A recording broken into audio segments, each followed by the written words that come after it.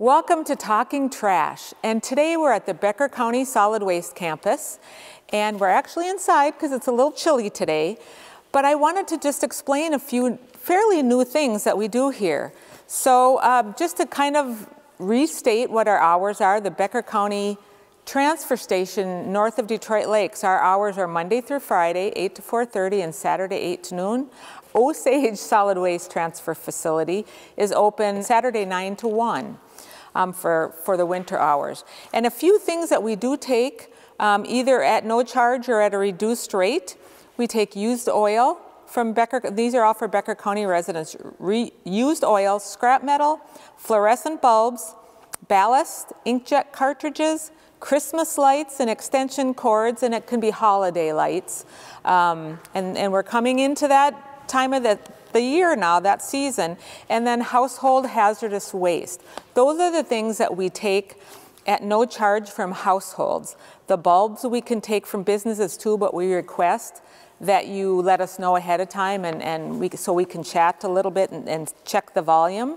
We also recycle a lot of things, but the thing that we're going to talk about today is batteries. We have something fairly new. So now people say, what's the challenge with batteries? What's the big deal? Well, the big deal is batteries, rechargeable batteries in particular, can cause a lot of problems at transfer stations and at recycling centers. If a battery comes in contact with metal, it can spark.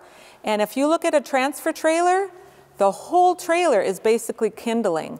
And there's been lots and lots of issues of batteries causing fires in transfer stations and recycling centers or material recovery facilities. So it's really important, and I would like to stress this greatly, is if you have batteries, please pull them out. Now, people say, what's the difference between rechargeable and alkaline batteries?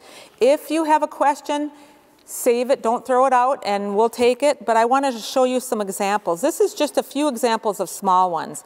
Now, in my left hand here, there is a rechargeable battery and there's an alkaline battery. The alkaline battery can actually be thrown in the garbage, but they look similar. The rechargeable batteries, you can look and it says lithium ion. These are the lithium batteries specifically have a lot of energy in them, and those are the challenges in transfer stations, so that's what's tending to be the challenges. And so these are also the ones when you fly they can be really challenging flying too. But so we ask that anything rechargeable, so the alkaline, you can throw out. There's not enough metal in them to cause problems, but the rechargeable batteries. So just a few examples. We have button batteries, and there's lots of different kinds of button batteries.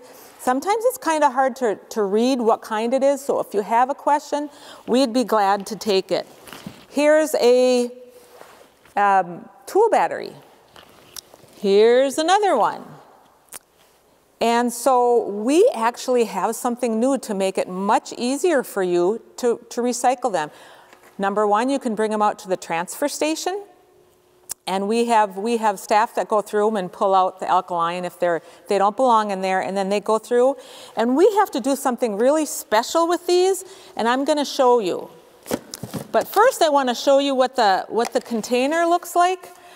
We have some new sites, and I'm going to hold this up so you can see that. So we have one at the arena. Davis Avenue recycling site just went out in the last couple weeks. Shoreham, Cormorant North recycling site, and then the Becker County transfer station. And these are the new bins that we have, and it gives you very clear directions on the back and on top and on the front. So basically what you do is you take the battery. There's bags inside this little mailbox. I'm kind of short, so it's hard for me to reach it. And what you're going to do, we'd like this for every single battery that you put in there. Put it in a bag, because that's what helps keep the terminals from contacting each other. And what you're going to do is you're going to pull this little piece of plastic off. You're going to close the top, and you're going to take this, and you're just going to close the door. So it's all protected. The terminal is protected. It's not going to touch another battery in there.